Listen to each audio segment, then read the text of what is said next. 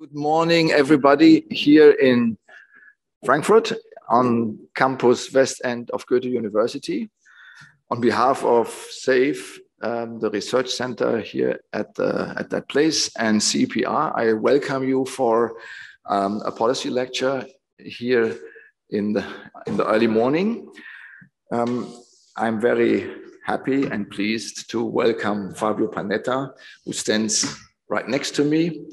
He will give a lecture that hopefully gives some light, sheds some light on the new developments on the monetary front that we all expect now nervously to happen over the next couple of months, and where the details are still vague, I would say, or not known, and the consequences not spelled out. So I'm really curious to hear what Fabio has to say. So first of all, my welcome to everybody. Let me say a few words about Fabio Panetta, who is a member of the executive board of ECB since the 1st of January 2020. He has a portfolio that includes international and European relations, market infrastructure, payment, banknotes. So a lot of issues that relate to the foreign policy, I would say, of the ECB, and also of the technical side of the working of the system. I think this is important for today's topic. Fabio Panetta has been serving at the Bank of Italy for many years, almost 20 years before joining ECB in various roles, eventually as the senior deputy governor. Fabio is also an academic researcher, so he has published a lot of articles and papers in journals that I also value very highly. My discipline, I think we are close in the topics that you have been doing over the year, your academic part of your career, both on corporate finance, capital market, and macroprudential policy. Fabio has a PhD from a London Business School and a master from LSE. So the postgraduate studies were in London and the graduate studies in LUIS in Rome. So let me shift a bit to the topic itself. Although outside this room, it is so silent and the sun is shining, it's a nice spring day, the atmosphere in my head when I open the newspaper is rather wild. You have multiple crises that also interact and that put a lot of dynamics to the development in the economy, and particularly also concerning expectations of what will happen. There's the pandemic with its consequences on global trade and also consequences on fiscal capacity. There is the war in the Ukraine, the sanctions, the energy price explosion, the supply chain interruptions, maybe global food crises looming. There's the climate change and the actions against it with big public investments that are required. There is the geopolitical innovation, I would say, the resurfacing of military spending. And there is inflation that suddenly picked up. So all this mixes is a big cocktail that is not easy to understand intellectually. And then this morning, as I said, the sun is shining. It looks like a nice day. We have a talk about the normalization of monetary policy. So I really wonder how you will square the circle between this chaotic mix of developments and then how normalization really looks like. In any case, I'm very interested. I think the audience is interested as well. And I leave the floor to you, Fabio.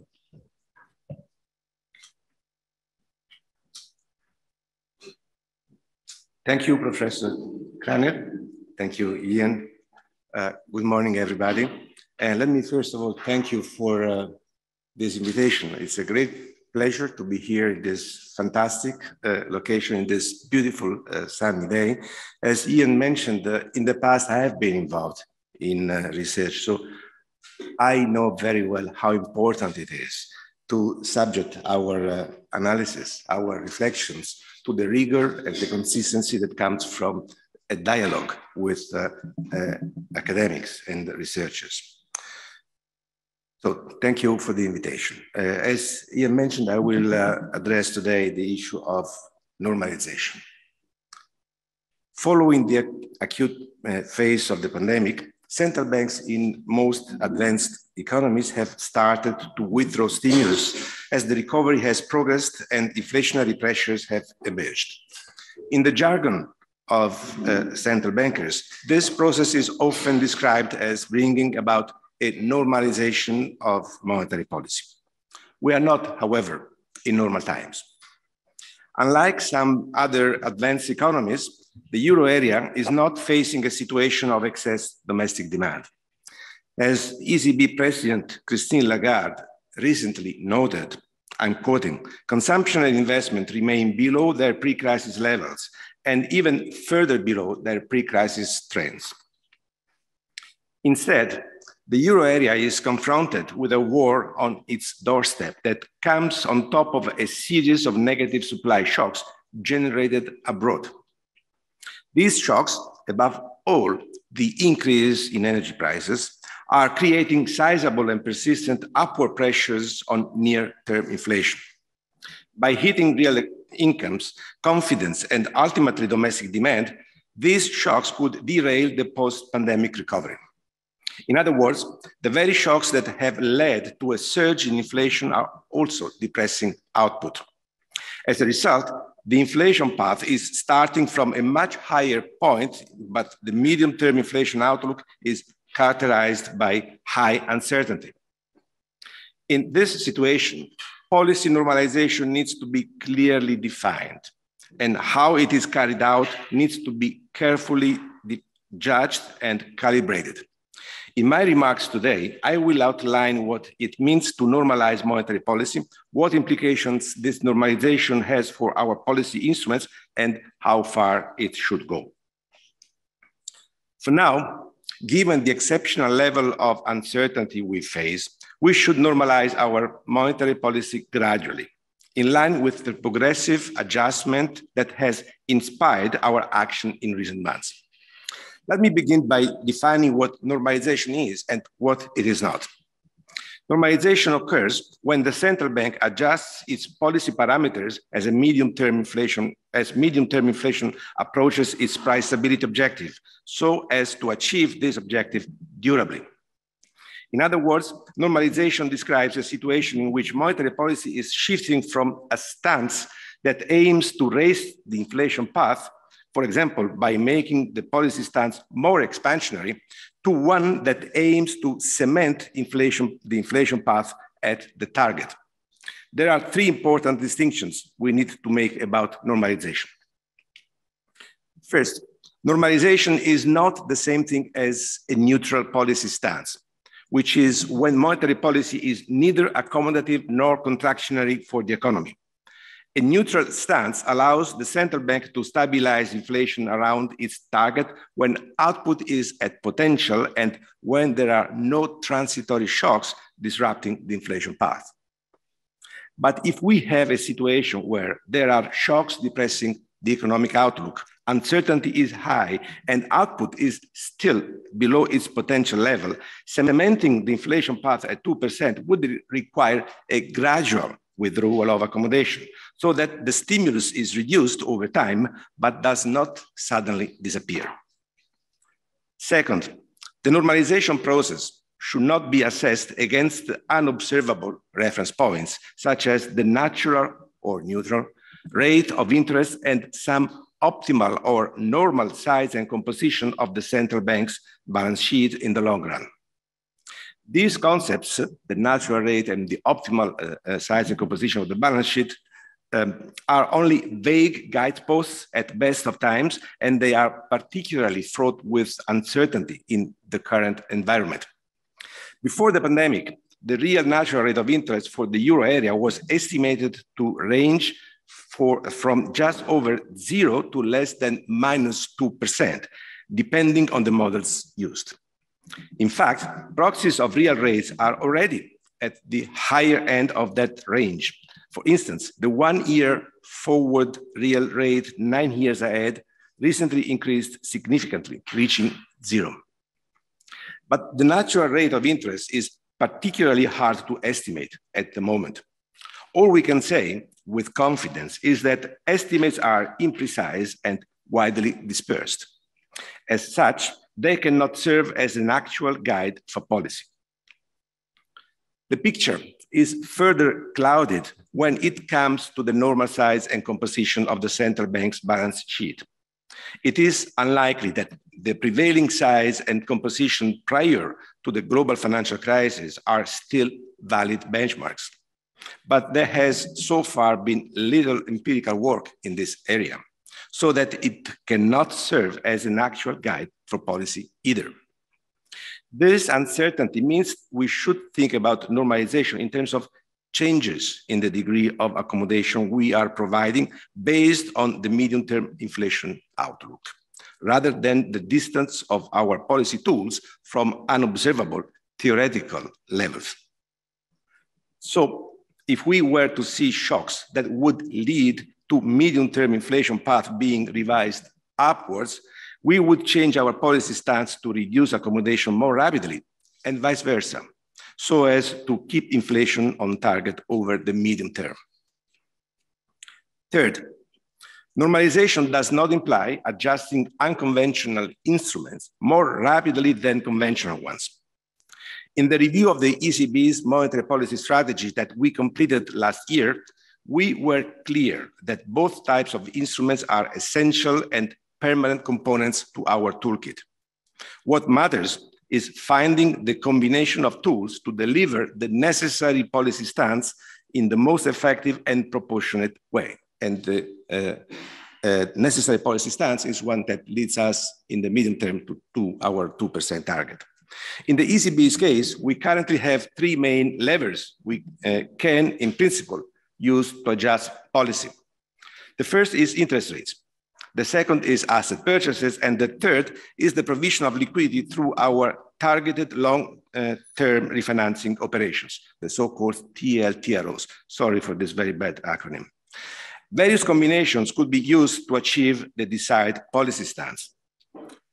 For instance, if we bring net asset purchases to an end, but continue to reinvest the stock of assets purchased, our balance sheet will keep supporting the economy through what is known as the stock effect, but it will no longer provide additional accommodation. So the appropriate stance could in principle involve maintaining a constant stock of assets purchased under our asset purchase program, APP, and pandemic emergency purchase program, the so-called PEPP. At the same time, we would be using interest rates to adjust the degree of policy accommodation. Even if the goal of normalization is relatively straightforward, calibrating this policy normalization process in the euro area today is extraordinarily complex. In my view, there are two principles we need to apply to orient the normalization process correctly. The first is gradualism, and the second is robustness. These principles, gradualism and robustness, in turn help us to define the pace of normalization and the mix of instruments. As William Brainerd proposed in his seminal work, gradualism is necessary when the transmission of policy changes to the economy is uncertain. Gradualism is clearly appropriate in the euro area today for several reasons. First, the nature and strength of recent shocks is generating extreme uncertainty about the outlook for economic activity in the period ahead. The economy has faced a series of negative global supply shocks in the form of surging energy and commodity prices compounded by supply bottlenecks. The Russian invasion of Ukraine and zero COVID policies in China are now prolonging and amplifying these shocks, which are all contributing to very high imported inflation. The higher cost of imports, in turn, is eating into domestic demand and pulling production away from full capacity, reinforcing the war's negative impact on confidence. It is hard to gauge how far-reaching and persistent the implications of the hit to euro area consumer and business confidence will be. The weakening in consumption registered this year suggests that the rise in near-term inflation expectations is not prompting consumers to bring purchases forward. Rather, it is leading households to be more pessimistic about their real income and to reduce their consumption. We may also be underestimating the full impact on global growth of the simultaneous tightening of financing conditions across advanced economies, coupled with the slowdown in China. A recent survey suggests that global growth optimism has collapsed to record lows. The second reason why gradualism is appropriate is that we can only truly gauge the effects of the withdrawal of accommodation by getting feedback from the economy. This means not only monitoring soft leading indicators like inflation projections and expectations or confidence indicators, but also assessing hard data on financing conditions and economic activity. As a result, we will have to move step by step, reassessing and adjusting our policy as necessary. In an environment where leverage in the economy is high, small rate increases might have larger effects. During the pandemic, demand has largely been concentrated in sectors that are sensitive to interest rates, such as durable goods and construction. This could mean that rate increases will have a sizable effect on demand. The considerable uncertainty surrounding how monetary tightening will be transmitted through broader financing conditions and across the euro area is another reason why we should take small steps. Typically, at cyclical turning points, financial markets become more volatile and banks' lending policies are more difficult to forecast. In the euro area, this latter effect, the difficulty to forecast banks' lending policies, is reinforced by the phasing out of our long-term refinancing operations. Of course, a gradual approach is not appropriate in all circumstances. For example, when faced with deflationary shocks that risk rooting interest rates at the lower bound, it pays to act more decisively. Likewise, if we were to see clear signs of a de-anchoring of medium-term inflation expectations, we would accelerate the pace of withdrawal of accommodation, and we could go further and adopt a restrictive stance if necessary. For now, we do not see ugly inflation scenario materializing. Ugly inflation is inflation that is not the consequence of growth, but which is depressing growth. Inflation that does not emerge because the economy is running hot, but inflation that emerges for different reasons and has a negative effect on economic activity. We do not see this ugly inflation scenario materializing, but the risks need to be monitored. Currently, premium-adjusted market-based measures of inflation expectations are consistent with inflation meeting our 2% target at the end of 2024 and being slightly below 2% from 2025 onwards. Turning to the second principle, robustness, we need to choose the mix of instruments that is most robust to the wide range of plausible scenarios we are facing. This calls for us to avoid normalizing our monetary policy using all instruments at once in order to minimize uncertainty and reduce the risk of financial stability being negatively affected. The natural way forward would be to start raising rates while keeping the stock of assets purchased under the APP and PEPP constant. This seems the most appropriate approach for a number of reasons.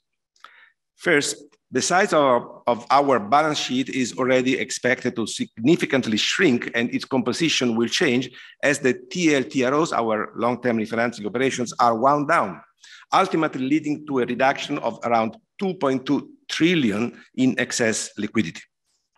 Second, we do not need to risk unsettling financial markets through a passive runoff or active sales of bonds we hold on our balance sheet, given that we could proceed with the necessary withdrawal of accommodation in other ways. Starting to reduce the stock of assets purchased under the APP and PEPP would likely exacerbate the impact of rate changes, both along the yield curve and on risk premium, especially if liquidity is declining. Third, although we have plenty of experience of how asset purchases and policy rates can reinforce each other as part of an easing strategy, we have no experience on the reverse scenario in the euro area. And the experience of other major central banks, limited as it is unlikely to be transferable to the euro area given the unique nature of economic, financial, and institutional setup in the euro area. In this context, we will be much more able to anticipate the consequences of gradually adjusting rates while keeping our balance sheet constant. Using policy rates to withdraw accommodation thus allows us to better calibrate the adjustment that is consistent with 2% inflation over the medium term.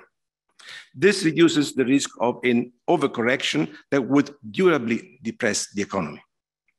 And at the same time, it allows us to move faster if the risk of second-round effects starts to materialize. Tightening policy through rate changes would also be simpler for us to communicate and easier for the general public to understand, reinforcing confidence and the anchoring of inflation expectations at our target. So what does this imply for the ECB's normalization process today? Subject to incoming data, we are and we should remain data dependent. Both the economic outlook and the principles I have outlined justifying ending net asset purchases and then gradually exiting negative rates. This would allow us to continue to normalize policy by removing the part of our monetary accommodation that is no longer needed today.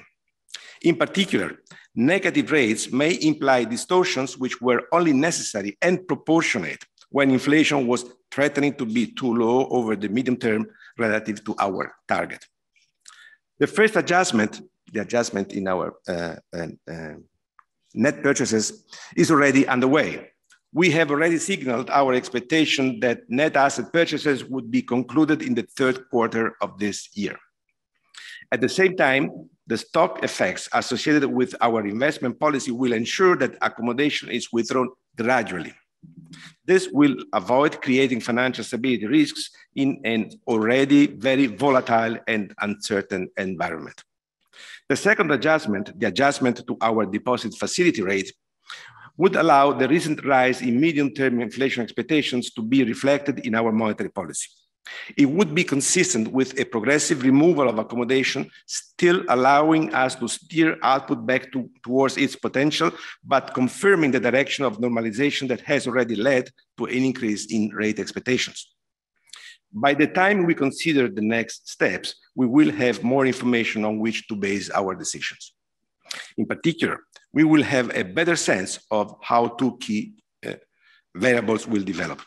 First, the sensitivity of the economy to the significant adjustment in financing conditions that is already underway, so we can gauge whether the pace at which we are withdrawing accommodation is appropriate.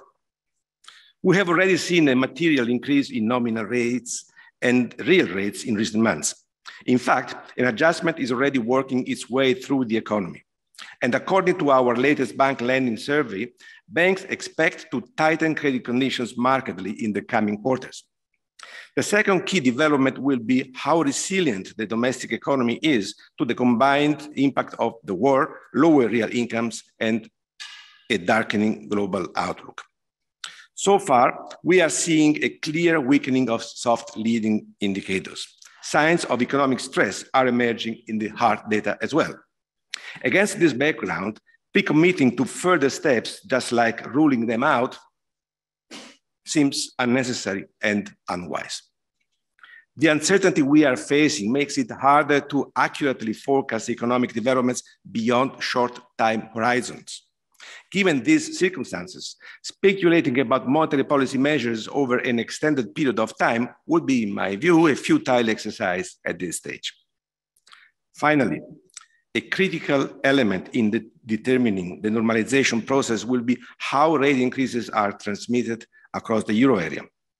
In this respect, ensuring monetary policy is transmitted smoothly and evenly and delivering the adequate degree of policy normalization are two sides of the same coin. And this is not a new concept for the European Central Bank. During the recovery from the global financial crisis, the European Central Bank applied a separation principle to its various policy tools, whereby measures that prevented financial fragmentation could be deployed regardless of the level of interest rates. The logic was that delivering the appropriate policy stance should not come at the cost of disrupting the transmission of the stance through the financial sector. I believe a similar principle should apply today. In particular, we should be ready to intervene as needed to neutralize any non-linear market responses that may arise from raising rates and to mitigate the impact of an asymmetric tightening of financing conditions within the euro area. In other words, we should avoid the risk of a normalization tantrum. An anti-fragmentation tool of this nature would be even more beneficial if we were to see incipient signs of a de-anchoring of inflation expectations or risks of a wage price spiral. These are the so-called second round effects. De-anchoring of inflation expectations and excessive growth of wages. We should thus ensure that we are in a position to credibly announce the availability and readiness of such an anti-fragmentation tool. In other words, addressing fragmentation risk is central to the normal conduct of monetary policy in the euro area. At the same time, the successful implementation of the national investment and reform plans under the Next Generation EU program remain critical to support macroeconomic resilience, thereby also addressing fragilities that increase fragmentation risks. And joint European investments to reduce energy dependence would help cushion the effects of the idiosyncratic shocks that may result from the war.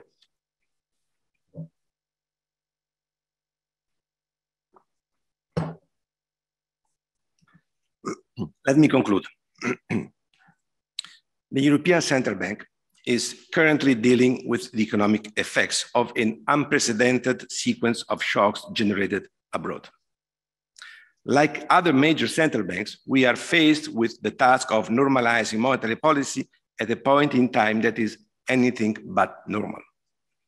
In this difficult situation, we will guarantee medium-term price stability, just like we protected the euro area economy from deflation during the pandemic. Normalization does not mean removing stimulus outright. Rather, it is a process of gradually reducing that stimulus in a way that firmly anchors the inflation path at 2% over the medium term. This process has already got underway in the euro area. Getting normalization right is no easy task, as the euro area economy must contend with an outlook that is marked by exceptional uncertainty. This means that we should normalize our monetary policy gradually and choose a mix of instruments that is robust to the wide range of plausible scenarios we could face. These tried and tested principles have proved instrumental for central banks in the past. We should remain true to them today. Thank you very much.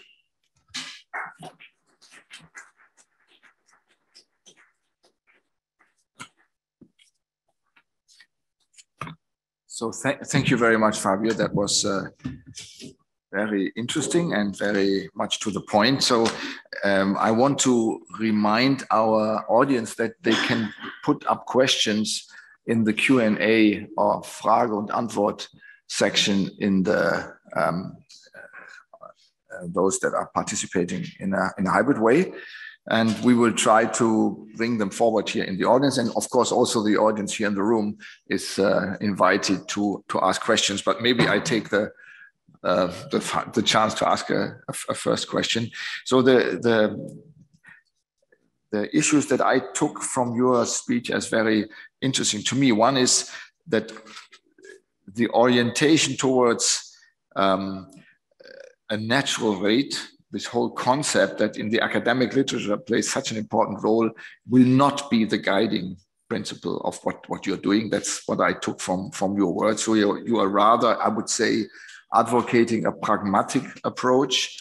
That is also the term gradualism would imply you go small step by small step and look what the consequences are. So it looks also a bit like experimentation. Would that be also an interpretation of this gradualism? trying out what it means to reduce the stock of assets, for instance? Or is there already, let's say, a clear expectation that the stock of asset purchased will remain as it is if there is let's say, a reverse of the purchasing direction?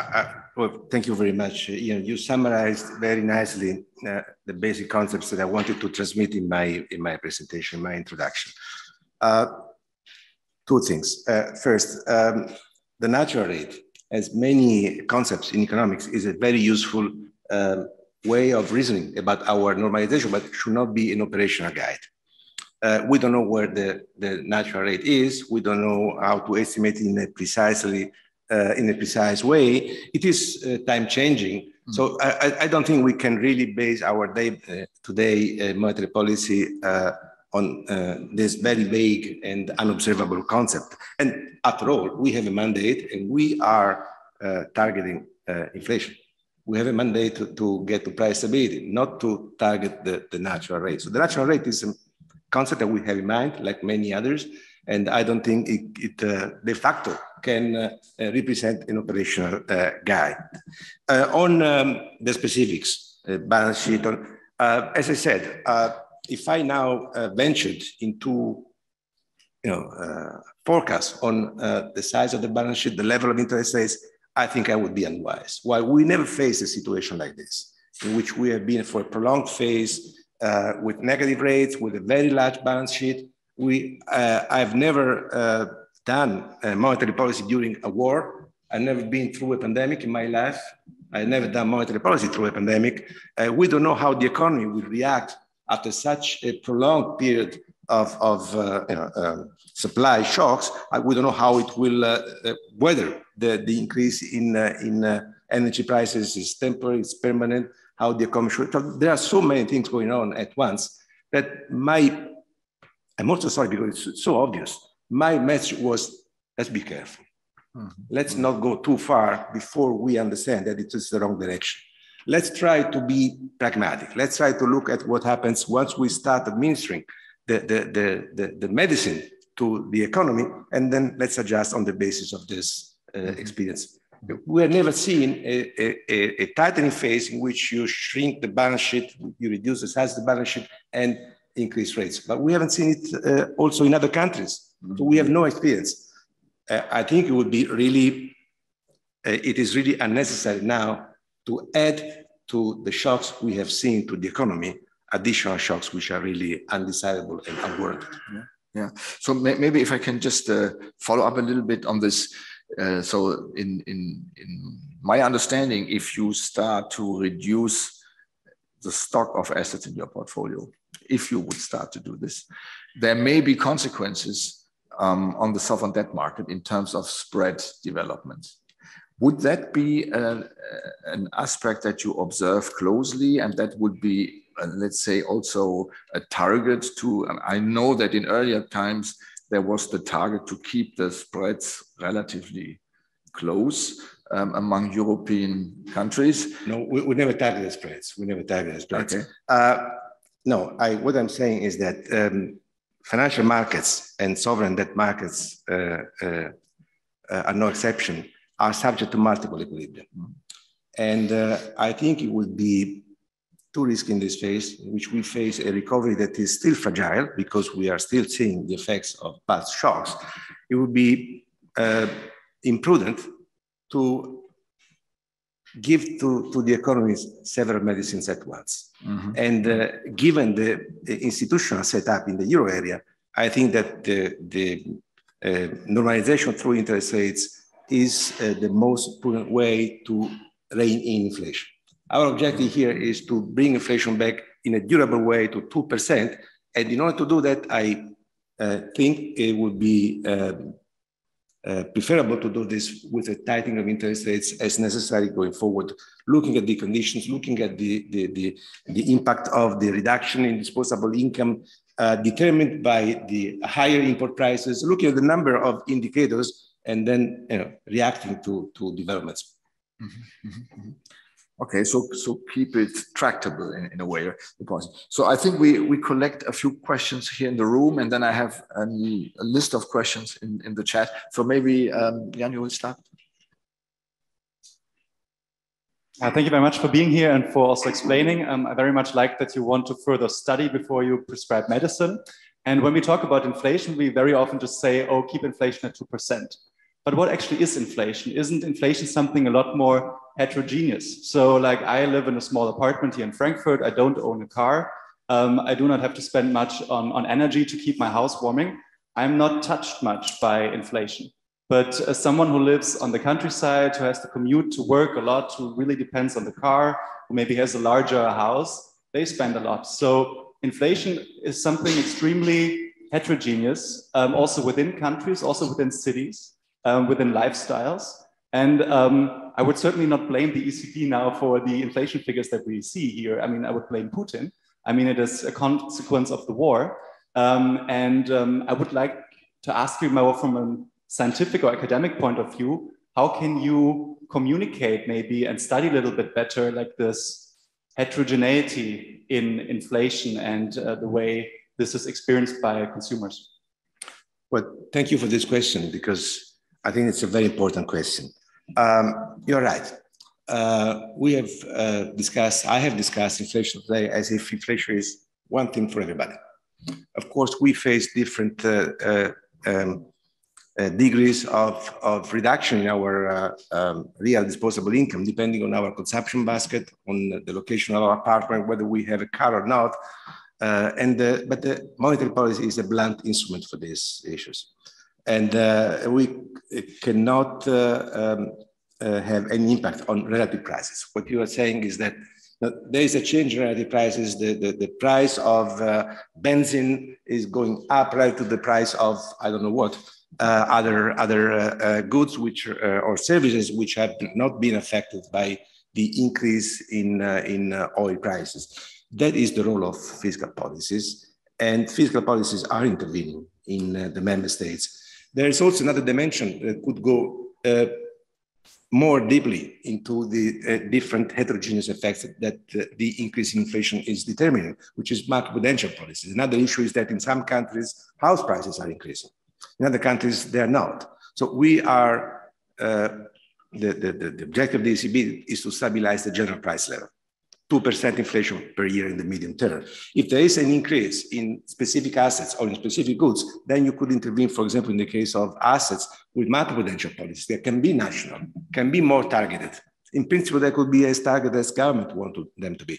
So you're right, inflation, and we should communicate very clearly on this. I've tried to do it in the past. I will do it again, because we will do the utmost, and we will bring inflation to 2% in the medium term.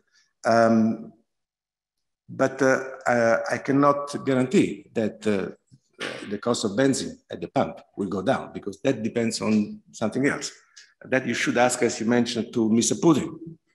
And if Mr. Putin decides that he's supplying less oil and less gas to the euro area, then prices would go up, and even government cannot do anything about that.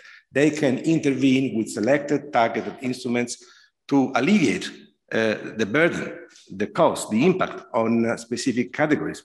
But this is not the role of monetary policy, and this is not the role of monetary policy because we couldn't do it. Monetary policy cannot intervene at a micro level, cannot intervene on relative prices. But you're right, we should do as much as possible to communicate and to explain people, because I understand that many are upset about the fact that they have to use their car. They have to use heating in their apartments, and they are upset.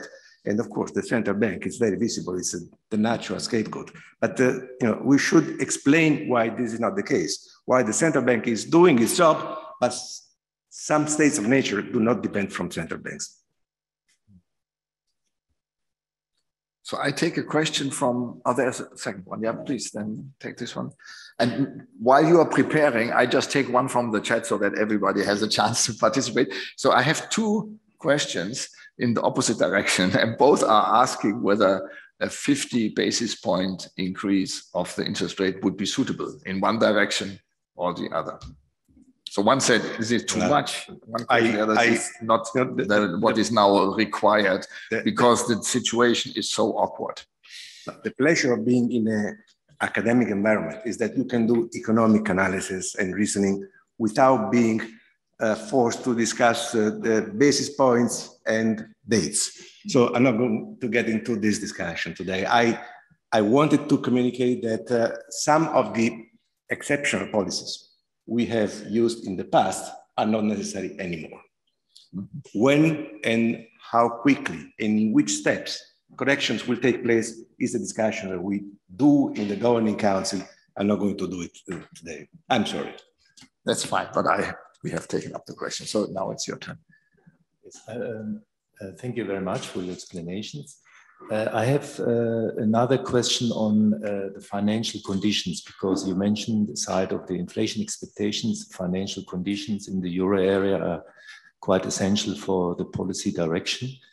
And as was already asked, the financial markets certainly play an important role here. And we have seen in the recent months that the government bond spreads have widened quite substantially, not to unprecedented levels, but they have been quite elevated lately. So for instance, the Italian bond is 2 percentage points higher, the sovereign bond, compared to the German one. So my question is, I just wanted to clarify, because I didn't exactly understand your answer, my question is whether really the central bank prioritizes inflation expectations over financial conditions in the financial markets, or in other words, what would happen if the spread on Italian sovereign bonds would go to 4 or 5 percentage points, like in the crisis in 2012-13? Would the central bank react on that with their policy tools, or would they still focus mainly on inflation expectations, especially if those would rise further to, I think they are now around 2.3%, the market-based inflation expectations, which are not that far above the 2 percentage points medium-term goal, but if they would go simultaneously to 3 or 3.5%, and then you have these, two somewhat contrary situations occurring. No, I would question that these two objectives are at odds with each other, because the criterion that we use is whether there is any development in financial markets that impedes us to do monetary policy and acts against the transmission of our monetary policy in the entire euro area. So in this sense, avoiding disorderly, non-linear increases, multiple equilibria in financial markets in general is something which would make the transmission of our monetary policy weaker, and possibly would impede the transmission of monetary policy. So maintaining orderly conditions in financial markets is essential to do monetary policy. So in order to stabilize inflation expectations, in order to keep under control inflation dynamics in the medium term, we must transmit the impulses of our monetary policy. And those impulses work mainly through financial markets. So we control short-term interest rates now. We are not, in the future, we will not be buying anymore. And through interest rates, short-term interest rates, we transmit through the yield curve, through financial markets, the impulses of our policy. And we cannot have financial markets going in all directions. So the criterion, the benchmark is monetary policy transmission. And in order to transmit monetary policy, we must guarantee orderly market conditions.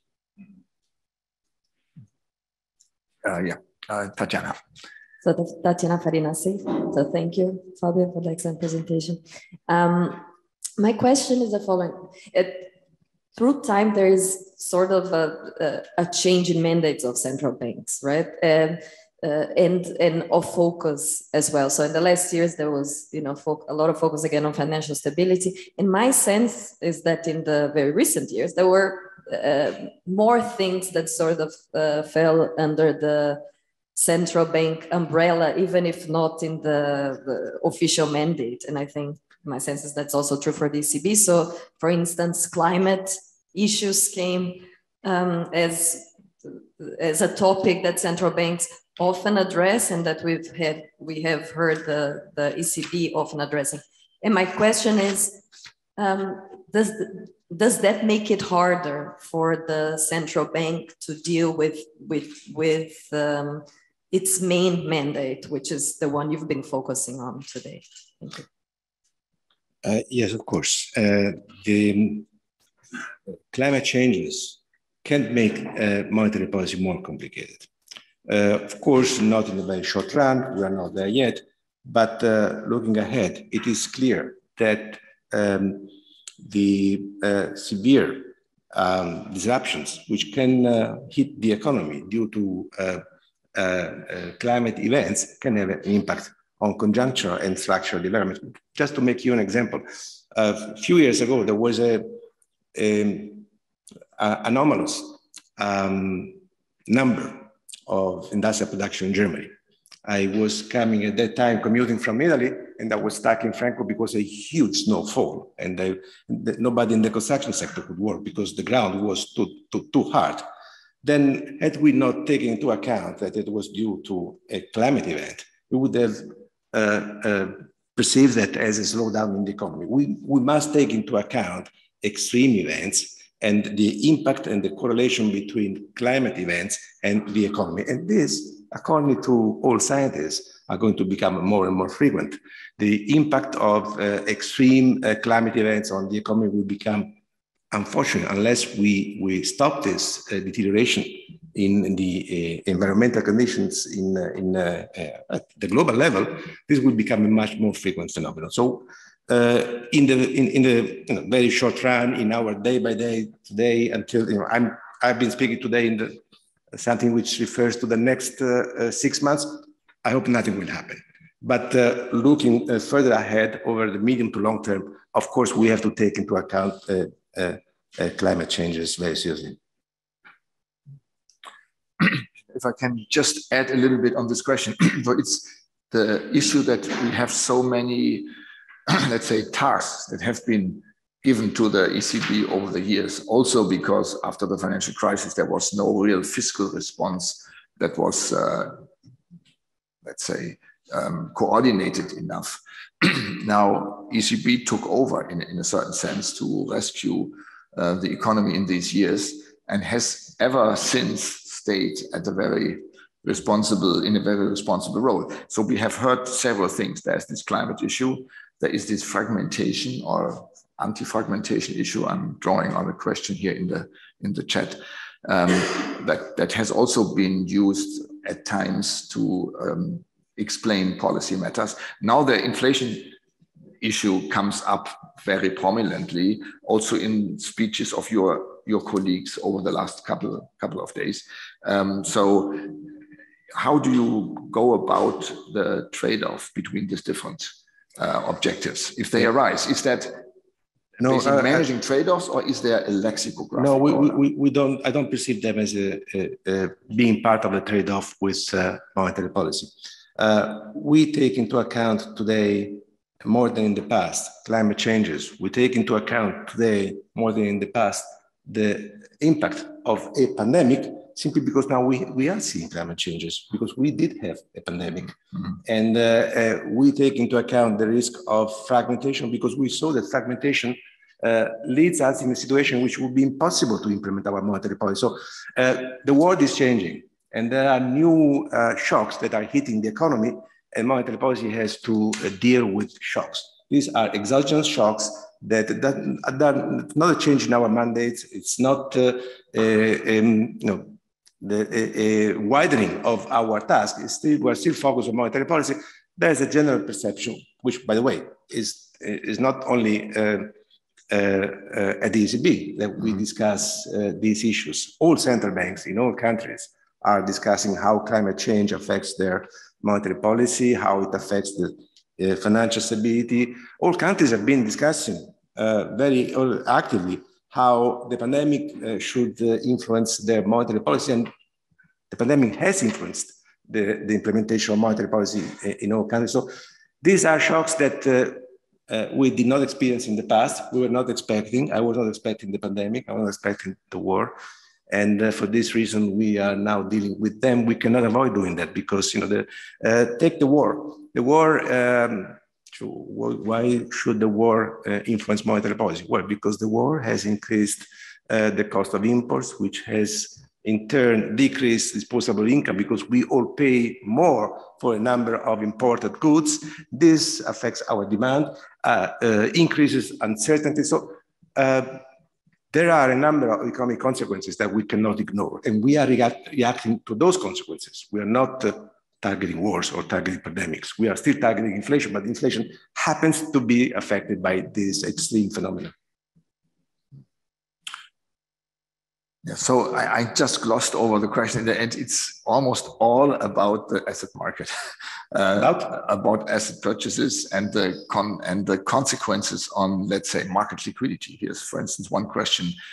Do you expect that your change in the asset purchase program, if there is a change, assuming that either it stops or it's even reduced, does this have implications for the liquidity of these debt markets, and is that a reason to respond? Well, is this part of this monetary transmission story, or is this separate and not part? No, but there is an issue of liquidity, but now, given the size and the structure of our balance sheets, we do not observe a reduction in liquidity, a substantial reduction in liquidity in any market segment. There may be niche, which I should look more carefully, but the financial markets are liquid. What I mentioned today, and the Governing Council has decided, is that our balance sheet will not increase. So if anything, the relative size of our balance sheet relative to asset markets is going to decrease. So if anything, liquidity is going to improve going forward. Even if our balance sheet remains constant, then of course there is a natural growth of the capitalization of equity markets, the volume of bonds issued by member states. So from now on, liquidity can only improve. Until now, it is not low. Mm-hmm. So could you imagine that the balance sheet will shrink? Let's say if you think of ECB's balance sheet like in 2 years when normalization has been somehow reached? Well, my argument is, first, it would be imprudent to start discussing this now. Second, there is no optimal, I mean, there's nothing that is a priori preferable in a smaller or a larger balance sheet. The balance sheet will evolve depending on the need to transmit our monetary policy. My argument today was that if we are normalizing, it would be more orderly, more prudent, simpler, and simplicity in this moment in time is, I believe, very important. It would be preferable to act with interest rates, keeping the balance sheet in this point in time unchanged. What will happen to the balance sheet in the future, we will see. Again, it is very difficult to do statements on what will happen 6 months from now. In 2 years from now, I have even more difficulties. Yeah, I see. There's one more question here. Yeah, I'll try one more. This is on like hard and soft power of the ECB. So as the ECB, you can set interest rates to some degree. Like you can basically say like how much a bank that puts money in your account has to pay. At the moment, it's negative. But there are also some things that you cannot influence directly. That is more like influenced by your communication, because it's a derivative of like what people expect there will be over the next 10 years, that rate. So one thing is the 10-year interest rate swap for the euro, which has increased significantly during the last 4 or 5 months. So like it went down from being almost negative or like being even negative like 1 year ago to now, I think like last week, it touched 200 basis points. And it was a rally which was very, very fast. So these things are derivatives, but they are real cost for banks. Because if they want to make a mortgage and they want to lock in their margin, they will need to hedge that rates that they give to the customers on that day. So this thing went up very fast and maybe a bit too fast. So the question to you as ECB and as like using your soft power, how can you make sure that these market mechanisms don't overheat? How can you guide them maybe a bit more, also in like a very fast rush? I think this is precisely my point today. We should avoid excessive enthusiasm with normalization. Normalization is a good thing if it proceeds in sync with an improvement in economic conditions and with a return of inflation to 2%. Let's not forget that until 1 year ago, we were fighting with deflation. The world is changing very rapidly because the shocks, extreme events are happening very rapidly. But a year and a half ago, the world, not only the ECB and the euro area, was concerned about the possibility to fall in a deflationary environment, which would have been much more difficult to live once you get in. So we were fighting deflation. And in part, the increase of long-term rates are due to the improvement in economic conditions, the return of inflation towards 2%, which was the objective we had in mind when we started our expansionary policies. Now we are getting close to target. Short-term inflation is even too high. Medium-term inflation is by and large in line with our target. So we want to avoid that there is an overshooting, that in excessive, can I say excessive normalization? It's an oxymoron, but let me, an excessive normalization could jeopardize the recovery. And in that case, of course, if the increase in long-term yields happens in the absence of an improvement of economic conditions, or it is not motivated by the anchoring of inflation expectations, that would not be good news for me. It has to proceed in sync with the improvement in economic conditions and with the outlook for inflation in the medium term, of course. Yeah, thank you. So let me, it's not a question, I just make a statement. It means no. A statement because I think there's one issue that we haven't discussed and you haven't mentioned, but indirectly you did.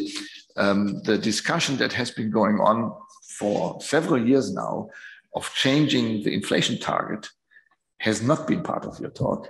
And I interpret this as a statement that this is not at issue, that is not a debate any longer. The 2% in a way are taken for granted and for a longer time.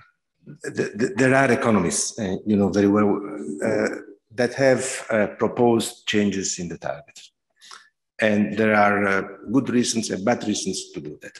But certainly you cannot do it when you are not at the target. So it would have been unwise to change the target when inflation was too low. It would be unwise now to change the target when we will be precisely on target. Inflation dynamics in the medium term will be 2%. We stabilize also short-term inflation. Expectations will be anchored at our target. Then it would be reasonable to discuss. At the moment, I don't think it would be wise and useful to start a discussion of this type. We have a 2% inflation target. We should stick to that target. We should deliver on that. Then we can discuss many other things. But in peacetime, you discuss in different situations. It's not useful.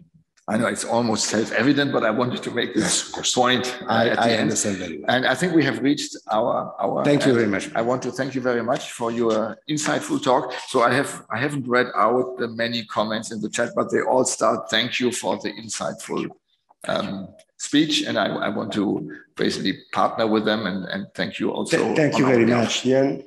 Thanks to all for your attention. And these discussions are useful, especially for those who intervene, that present, because it forces you to clarify your views and to, you really understand that all those who have academic engagements know it, you really understand things when you have to explain to others, because sometimes things that don't work do not emerge until you have to explain to others. Thank you very much. Thank you for having me.